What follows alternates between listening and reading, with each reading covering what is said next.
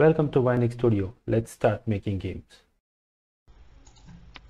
So I install the app on my phone, and when I start the app, as you can see, the app is basically detecting the planes, and as I move around, it will merge the overlapping planes and increase the boundary of the existing planes.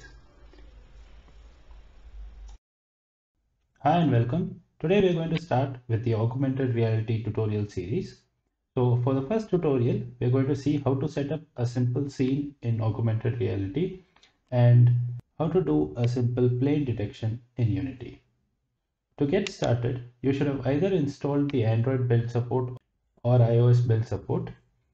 So if you have not installed them, open your Unity Hub, go to installs, then you will see a gear icon here. Click on that, click on add modules, and make sure either Android build or iOS build is installed.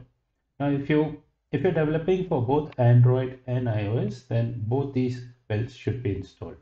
In the Unity Hub, click on new project. Now Unity has an AR template. You can either start with the AR template, and if you're not downloaded the AR template, it will give you an option to download the AR template. So you can either download that, but the AR template comes with some sample scenes and already configured settings. Now, if you want to convert a 3D game which is already existing into an AR game, then you need to do all these settings inside the Unity editor. So for the sake of this tutorial, I'll not be using AR template because it already has all the settings. We'll be creating a new 3D project and then converting that into an AR project. So let's select 3D and we'll call this as my AR tutorial. Okay, create project. So this will take some time and your Unity editor will load up. So once your default 3D scene is open, you can delete the main camera from the scene because we'll not be using the Unity's camera, we'll be using the phone's camera to detect planes. Now since we have not used the AR template, we need to install AR Foundation package. So let's go to Windows Package Manager and in the Unity registry, search for AR Foundation and install the package. Once the package is installed, you will see an AR Foundation folder inside your packages folder. So if that is there, that means you have the AR Foundation installed. And you should also see an XOR option in your hierarchy window. Now you have to tell Unity what you're going to do with the XOR option. So you have to go to the project settings and you have to find XR plugin management, and inside that go to Android, and if you're building for iOS, you'll have an iOS option and click on AR Core, and for iOS it will be ARKit. So this will add the required dependencies for both Android and iOS. So once it is added, you have to go to File, Build Settings, select Android or iOS as your platform and click on Switch Platform.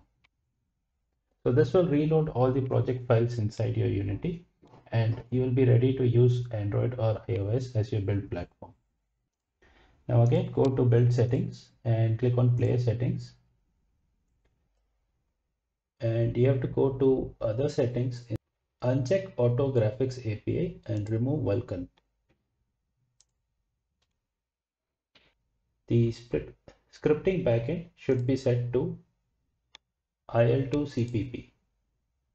Then the minimum API level should be API level 24. And in case you're building for iOS, then the minimum iOS version should be 11 and the architecture should be ARM64. Now it's time to get your scene ready. So make sure your default camera is deleted. After that, go to XR and click on AR Session Origin. Now AR Session Origin has the AR camera inside it, so you don't have to add it. And then go to XR and add AR Session. So these two are like the basic game objects required for an AR game. Any further features that you want to add, like plane detection, you have to add that component to the AR session origin. So we want to do AR plane detection. So first let's add an AR plane to our scene, AR default plane. So as you can see, it is just an empty game object with all the plane visualizer script and all this attached to it. So if you want to have a custom plane and do not want to use the default AR plane, then you can change the material component of the AR default plane and put in whatever material you want so that the plane looks different when you render it. Okay. Now you need the AR default plane to be a prefab so that you can add it to the AR plane manager. So let's drag and drop the AR default plane onto our project window so it becomes a prefab. So we can now delete it from our scene. Then go to AR session origin, click on add component and search for AR plane manager. Okay. And in the AR plane manager, you will have an option for the plane prefab. So drag and drop your AR plane prefab that you created earlier. So now you are ready with the basic settings.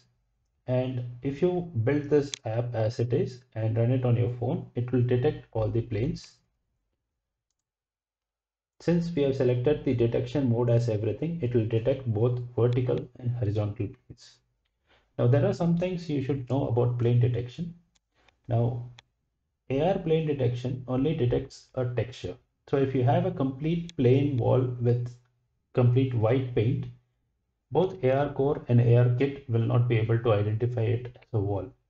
But if you have a wall with a painting, then it will be able to identify it. So it requires a simple texture to be on the wall or on the floor to detect it as a surface.